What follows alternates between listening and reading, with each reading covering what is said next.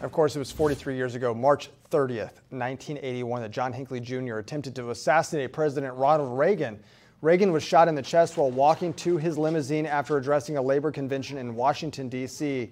His wound, not fatal. Secret Service agents shoved Reagan into a limousine which sped to George Washington University Hospital. Press Secretary James Brady and 2 police officers were severely wounded by Hinckley's gunfire. Police arrested Hinckley and booked him on federal charges of attempted assassination.